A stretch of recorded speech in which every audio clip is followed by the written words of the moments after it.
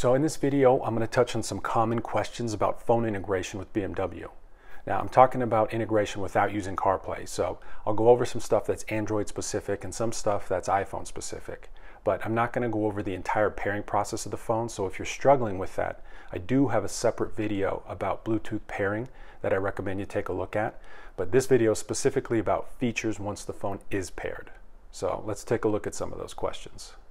So before I jump in, I want to preface things by mentioning that your phone integration will vary depending on vehicle equipment and vehicle software, as well as your phone and your phone software. One of the things that BMW has put together is a nice tool, which is basically a website you can go to. I'll list the website here. You'll also see, I'll jump onto the website here with this little screen recording I've done. But you go to the website, you can either plug in the VIN number or do a general inquiry on a vehicle, something within the BMW lineup that you're interested in getting maybe. Also, you can pick the phone that you either have or are interested in getting, and then you can see how those two things should be able to function together. Now there's a listing of a bunch of different features that will or will not work depending on the two options that you picked for vehicle and for phone. So if you're unsure how your current vehicle should work, or you're unsure about a future vehicle you're thinking of purchasing, check out the website. It'll give you a good idea of the functionality that you should have. All right, first thing I wanted to go over was changing the device name. So once you pair your phone, you may have noticed in the mobile device listing that it gives it a generic name for your phone, and usually it's the model number for Android devices, and with an iPhone it's just iPhone. But you can change this device name through the settings menu. So for an Android device, if you go into settings and scroll down to the bottom to where it says about phone, and then go to phone name. Once you click on that, obviously plug in the phone name however you want to name it, and then hit OK. For the iPhone, you'll go into settings, and then scroll down to general, and then about, and then lastly go to name. And then once you're in there, just plug in the name, however you like to name your phone. So once you finish doing that and naming the device, it's not initially going to show up on the listing on the iDrive. So what you'll have to do, if you want it to show immediately, is you'll have to turn off the Bluetooth and then turn the Bluetooth back on. Otherwise, if you don't go that route, it will reconnect with your Bluetooth next time you get in the car, and then it will refresh that setting that you've just changed. But if you want to do it immediately, just make sure to do the Bluetooth, toggle it off and then on. All right, next question I get a lot is regarding the contacts list. So when you pair your phone to the BMW, it's going to pull your contacts via the Bluetooth connection. So if you want to add or remove contacts from your list on the iDrive, just remove them from your phone and it should reflect that in the iDrive as well. Of course, there's a way that you can store contacts in the vehicle, but strictly talking about phone integration, if you're just using the Bluetooth connection for your contacts list, you can just add or remove through your phone. It'll reflect that on the iDrive. Also, regarding the contacts list, a question I get is if you have a preference on how the names are displayed, whether they be first name first or last name first. So if you go in to your contacts, and then if you hit the option button on the iDrive controller, there's an option that you can scroll down to where you can pick how the names are displayed, whether it be, like I said, first name first or last name first. Now, depending on your iDrive version, it might be slightly different, but it should be within that option screen where you can adjust how the names are displayed. All right, so moving on to text messages. Now, just to reiterate, check out the BMW site, plug in your vehicle, plug in your phone, check for compatibility, because this is not a feature that's on every single car. So an option that you had to have your vehicle equipped with was enhanced USB and Bluetooth, and you might notice this on the window sticker. Again, check the website. You can check there too if you don't have the window sticker. But with Android phones, when you initially pair the device to the car, a lot of Android phones will have a prompt that asks if it's okay that the BMW have access to the messages.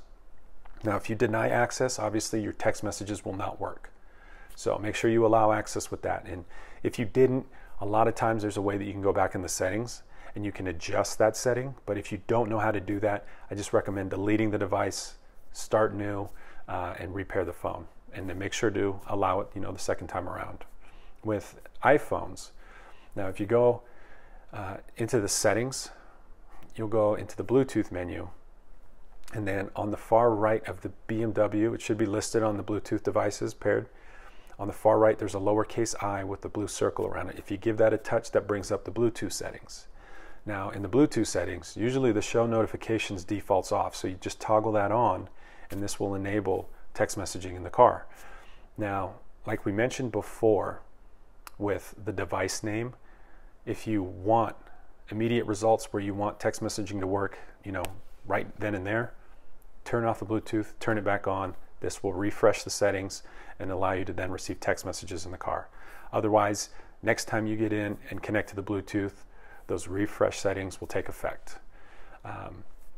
Something to note about text messaging too is that you will not get your entire list of conversations that you've had like you would see on your phone. You don't get all those conversations with all the different people displayed on the car.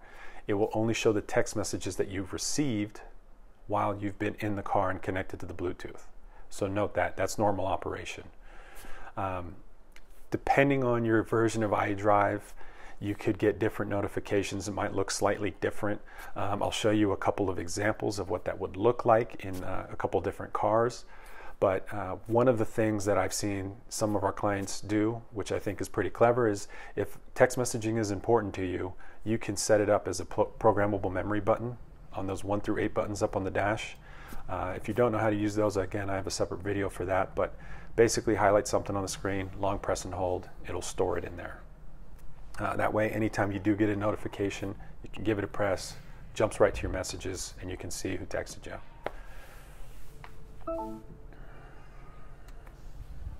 And just briefly, if your phone and vehicle are compatible for email, the most common misunderstanding I see with this is you have to use the native email application on the device in order for it to work in the car. So you can't use the Gmail app.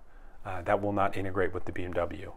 Here I have a picture of, this is a Samsung Note 5. Of course, it might look different for newer Samsungs, or with a different Android device, it might look different, but setting it up in this native application is going to be key in order for the feature to work. Now, regarding entertainment, BMW Apps is a feature that many vehicles have equipped. So what BMW Apps is, it's a feature that allows certain third-party apps to actually run and operate on the iDrive screen itself. So this frees up the driver from having to use their handset specifically to operate the application. Some vehicles do require a wired connection. Again, depending on the model year of the car, the software, the version of the iDrive, it would require either the charging cable that comes with the device, or it could require a specialty cable, which we call a Y cable, and this is what it looks like. You can pick these up through parts still, so if you have a earlier model BMW that does require this connection, they're still available. And a lot of the newer vehicles actually have evolved into a wireless connection. So if you are unsure what that looks like, here's a screenshot real quick of an application that I connected to the BMW just to show you what it looks like when the app is in use by the BMW. Again, you can just click on that little X in the upper corner to close out of the application and run the app like you normally would. But if you don't know what that screen looks like, it's okay, you can just close out of it. Now, if you're just using Bluetooth to listen to music, you do have to make sure that you do have your device selected in order for it to play through the speakers.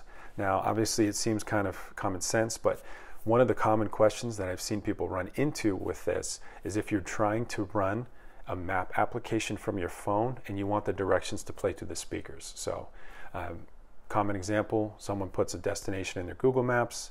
Maybe they have a vehicle that doesn't have a navigation system, but they do have Bluetooth connectivity, and they're able to stream the audio to the car speakers. They want the directions, the turn-by-turn voice instructions to come through the speakers. You have to make sure you have your device selected as the audio source. So once you do that, then the directions will play through the speakers. This is also a good point to note if you are hoping to hear the chime for like your notifications.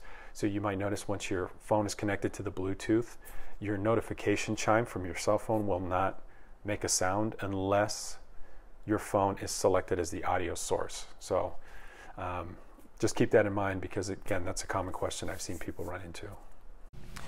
So I also want to mention the Connected app. The BMW Connected app can be downloaded from either the Play Store or from the Apple Store. But with the Connected app, this is another way your phone can integrate with the vehicle. Now, in order for this application to work, you do have to have an active subscription of remote services. Now, many of the new vehicles will actually come with this as a complimentary term. Again, it depends on the vehicle, the model year, and such, but a lot of them have a complimentary term for remote services. If you're unsure if you have this, there's a few different ways that you can check. So one is if you go into the iDrive, go in the Connected Drive menu, and then go to the Connected Store. In here, it should bring up a list of different services that you're currently subscribed to, or maybe even expired and you want to subscribe to them. You can do that through the vehicle. Another way that you can check is if you go onto this website. So on this website here, this will be a way that you can access the services associated with your vehicle. Now, for the login credentials, when you first buy a BMW, the day of the purchase at a dealership at least, they should be signing you up for what's called BMW Assist, and the login credentials are set up that same day, which would get you into this website. So if you didn't purchase from a dealership, or maybe you did and you just didn't get set up, what you can do is go to the website anyway. You can see that you can actually register directly from the website here, and then once you go through the registration process, you can actually add a vehicle to your account and, again, manage the services this way. A third way that you can do it, do make sure, again, if you did purchase from a dealership or you didn't, you do need to have this set up to actually do the third way. The third way is actually pressing the SOS button on the interior of the car. So the SOS button connects you to a call center rep who will come on the line and ask how they can help you. If you do get connected to one of the representatives, they will confirm some information to make sure that you are the owner. And if you can't accurately answer the questions, they will not disclose any information on the vehicle or any services or anything about the car. So if you don't have the services set up, that third option might not be a viable option for you, but if you know you do have it set up, that's just another way that's easier. You just talk to a person directly and they'll tell you this is when such and such service expires. And one more quick note about the SOS button. If you do press the SOS button, do make sure to wait and talk to the representative that comes on the line, because if you press the SOS button and do not respond, they will assume the worst and actually send some people to check out your wellness, your well-being, to make sure everything's okay. So I have heard of that situation happening before, so just do make sure you wait and talk to the representative. Even if it was accidental or you no longer want to speak with them, just tell them that. They'll hang up the call and all is well. Once you figure out if you do have remote services, then what this application allows you to do is things like honk the horn, flash the lights, lock the doors, locate the car, send destinations from the phone to the car.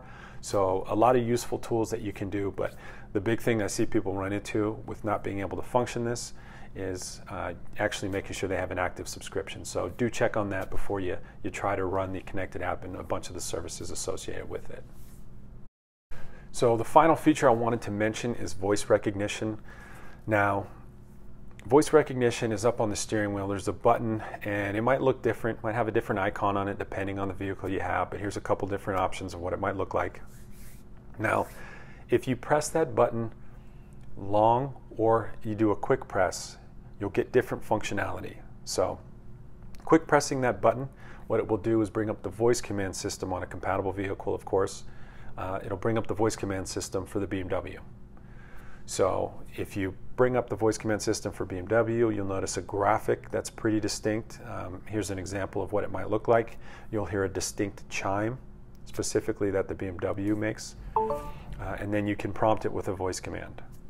Now, if you long press and hold that steering wheel button, what it will do is it'll bring up the voice assistant for a compatible device. Now, a common example is Siri. Now, when you do that long press, you'll notice it will play a distinct chime from the device. So, like, for example, again, Siri has her own distinct tone that she plays when she becomes active. So just like if you had your handset out and you operated Siri, you'll hear that same chime play through the speakers. You'll also notice if you're using the voice assistant from a phone that it will display external device, not only on the iDrive screen, but on the instrument cluster, and if equipped, the head-up display. It could display it there. So once you can identify which system you're talking to, you want to execute different voice commands for different voice recognition systems. So for the BMW, you'll want to execute BMW functions. And the common example that I see people run into is with the radio. So if you want to change your radio station, you have to talk to the BMW. If you talk to the voice assistant on the phone, they'll have no ability to change the radio. So keep that in mind. And then another common example is sending a text message. If you want to send a text message, then you'll want to talk to the voice assistant on the phone and tell the phone that you want to send a text. That way you can send a text hands-free. But just noting how you want to execute things, which system to talk to, that helps avoid a lot of confusion when trying to operate the voice command systems in these cars. All right, guys, so that wraps up the video on common questions with phone integration. If I didn't touch on something that you were hoping to find out about, let me know. I'll see if I can't help you out. Otherwise, I'll see you guys in the next video.